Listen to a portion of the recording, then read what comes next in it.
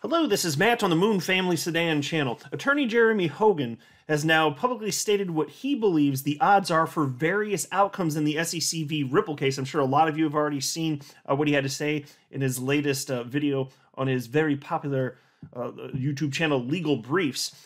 And I want to share with you some of the stuff that he had to say and just some of my own comments along with it. I'm not going to rehash his entire video, but I did take some notes along the way as I was watching because there's a few things that I thought was worth a discussion in a video on the Moon Family Sedan channel.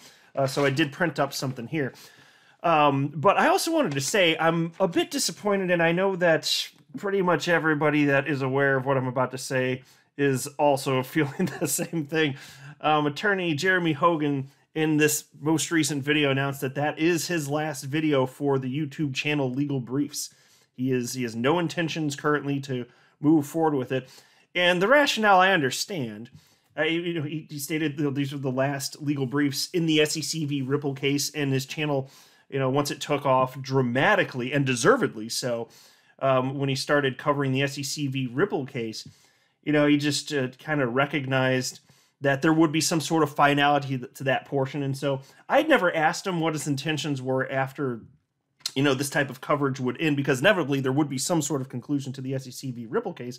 But I had always just privately thought that, or hoped, well, both thought and hoped that he would proceed with additional content, something, even if we're just in the general crypto space, or who knows? I mean, if crazy stuff happens and, there's an appeal and maybe there's a lot more to cover there. So who knows? Maybe he'd keep the door open technically, but what he publicly stated in his most recent video is that it is his last video, which is very regrettable. But I understand at the end of the video, he also talked about how it was really just basically a time vampire, my words, not his, because it was taking him away on, key times, like on the weekends from, his children, time he could have spent with them. But he felt obligated to kind of follow this through to the end. So nothing but love and respect and support for attorney Jeremy Hogan. I don't blame him or fault him. If he wants to stop here, I totally get it. But I hope that he rethinks it, or at least from time to time puts something out. There's still going to be stuff to talk about. I mean, if at the very least, I'm hoping once there's some sort of conclusion in this case, like say we do get finality here, I would love for him to just give his perspective and analysis regarding the what the judge has to say. Like say whether she votes in favor of Ripple's motion for summary judgment or the SEC's. And those aren't the only potential outcomes, but say one of those things happens, I would love to hear his perspective in a legal briefs video, so who knows, but that's where it's at right now. But anyway, I'll go ahead and break this down a little bit further. Before going further, though, I do want to be clear, I do not have a legal or financial background of any kind. I am not offering legal or financial advice, and you definitely should not buy or sell anything because of anything I say or write. I'm just an enthusiast who enjoys making YouTube videos about crypto-related topics, but just as a hobby and just for fun. And I'll tell you, if it weren't for people like Attorney Hogan and, Attorney Deaton, there are some other attorneys within the community have become pretty well known within our community, we would be in the dark when it comes to this stuff.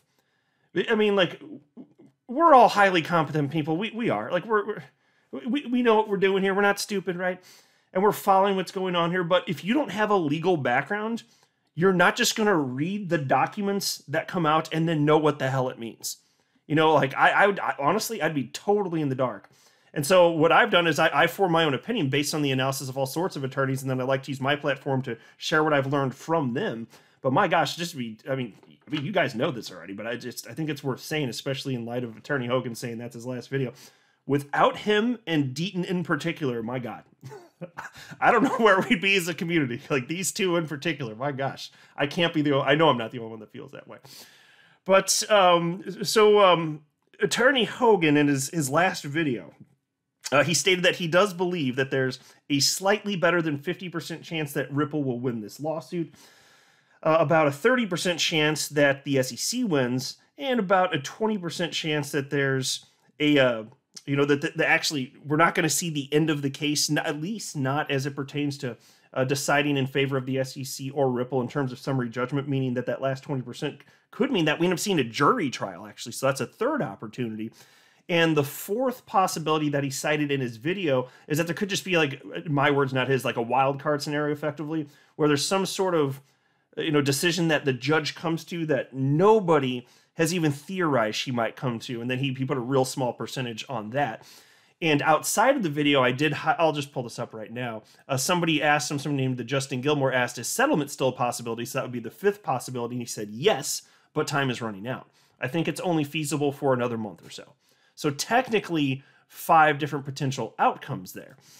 And so he did state, and this is interesting to me, he stated that, Ripple had no legal obligation to purchasers of XRP after the sale of XRP occurred.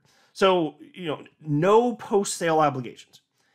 Though he did note that he spoke with other attorneys who think that it's more likely for Ripple to win on this point upon appeal, frankly, because their rationale, from what he said, their rationale for it is basically because it's too drastic a ruling.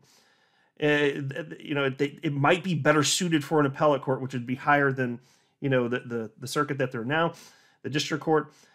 And, as a result, and I hope that doesn't happen, but it's a possibility. Some of them think, which means that, you wouldn't see anything unless, there's an appeal. So that would mean that Ripple loses, and then, there's at least on that, and then there's an appeal. And so Attorney Hogan disagrees, and he thinks that based on Judge Torres's previous rulings, that judge actually is the type to be brave enough to find such a ruling in Ripple's favor. So that would be good. And he actually shared something that I shared in my video where I was doing my full breakdown of the of Ripple's reply to the SEC's motion for summary judgment. And I really love this one. I love the entire response from Ripple, but in particular, this passage, it really struck me. And it's one of the only couple that Attorney Hogan pointed out. So it turns out it struck him the same way. But take it out. It's from right here. This is worth repeating. So check this out. It reads as follows. So this is from Ripple. In short, the SEC is asking the court to rewrite the statutes that define its authority. For the SEC to prevail in its opposition, the court would have to endorse the SEC's theory that there can be an investment contract without any contract, without any investor rights, and without any issuer obligations. It would have to endorse the SEC's theory that there can be a common enterprise, even if the SEC cannot say what the enterprise is or prove any of the elements that define such enterprises. And it would have to endorse the SEC's theory that purchasers could reasonably have expected profits from Ripple's efforts, even though Ripple never promised to make any efforts, even though it expressly disavowed any obligation to do so, and even though profits were overwhelmingly due not to Ripple's efforts, but to market forces. The court would also have to include that all the amici that have expressly said they did not join a common enterprise or expect profits from Ripple's efforts are wrong about their own beliefs and actions. The SEC's position boils down to a view that anytime someone buys an asset hoping to make money, and the seller's interests are even partly aligned with the buyer's, it is a security subject to registration. That is not the law, even if the seller uses the sales proceeds to run its business. If Congress wants to expand the securities laws that way, it can do so, but this court should not. Oh man, that's like a mic drop moment right there as far as I'm concerned. To me, as I was reading that initially, when I first run through this brief, I was like, that is powerful. It really cuts to the core of just how ridiculous the SEC's assertions are. I also want to highlight this passage, and Attorney Hogan shared this as well. This is from an amicus brief. It's really short. From Paradigm. It's an investment firm, and they wrote the following, and this is important because I'll actually mention this first. They included as an exhibit to their amicus brief when they were applying to file for amicus brief anyway. They attached this entire document titled the ineluctable, I think that's how you say it. I forgot. The ineluctable modality of securities law. Not a word you use in common daily parlance, you know what I'm saying? But anyway, the ineluctable modality of securities law. Why fungible crypto assets are not securities. Now, this document, I think this bitch is like over 150 pages. It's a big bad boy. And it goes down all of the case law in history having to do with Howey effectively. Like all of it. It's just spoon-fed to the judge. The judge doesn't have to do the work. It's like, here's everything I need. And here's why it's important. So check out this passage from the amicus brief from Paradigm, and this is what Attorney Hogan also shared in his video. And I can't remember if I covered this exact part or not in my video, but anyway, because I did a full breakdown of the Paradigm amicus brief a while back as well. But anyway, the relevant portion reads as follows. A comprehensive analysis of federal appellate law reveals that no authority exists to support the SEC's attempt to transmute the Howey analysis of an investment contract transaction into a conclusion about the underlying asset. Listen to this, in every application of Howey, where an investment contract was found, there was some identifiable legal relationship between an ostensible issuer and the investor providing investment capital. So, folks, what they're saying here is that if you go back to all of the case law having to do with Howey, back to the beginning of time when this all started, when this became legal precedent, there has never been an instance where there's been anyone in the position even remotely similar to Ripple, where the underlying asset was found to be the security when there is no actual contract, when there is no legal relationship. And that's in italics, by the way. For those who look on the screen, you can see it. Legal relationship. It doesn't exist. So this would be the first time that such a ruling were made, where there is no legal relationship, but still, because reasons, XRP security. To me, that's powerful. I don't know. I'm not an attorney, but I'm just using my, the brain I got here. Seems pretty damn logical to me. Attorney Hogan also noted that in the Second Circuit, the binding precedent is set on case law known as the Revick case, which is not precedent, I'll mind you, in the First Circuit, which is where Library lost their case, unfortunately, about a month ago.